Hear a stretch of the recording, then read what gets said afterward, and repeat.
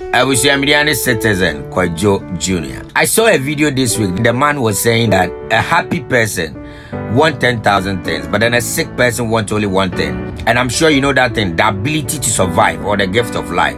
He continued to say that it is the unlimited desires that we have that is clouding our peace of mind and happiness, which is very true. It coincides with a story of mine. You know, way back in the secondary school, I had this friend who was disabled. He was in a wheelchair. But this guy was one of the happiest and the funniest guy that you will ever find on campus. As a close friend, I once asked him that, Charlie, it seems you don't pity yourself because people always pity you, but then you are always doing things that people least expect you to do.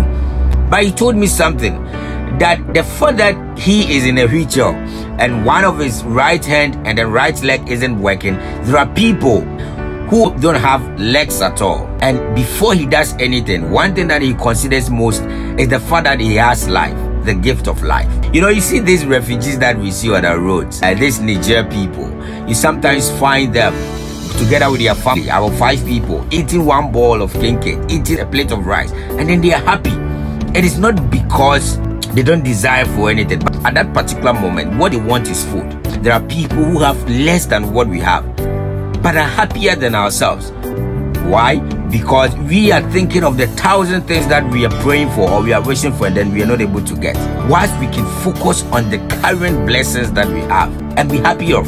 So my point is, you can always be happy and you can always have a peace of mind if you can focus on the things that you have, the current blessings that you have, rather than focusing on the things that you're not able to get, which will put you in a sad mood all the time. It is good to desire for a lot of things, but then just know that, as the man said, a sick person only wants one thing, the ability to survive. Just be grateful for the things that you have today.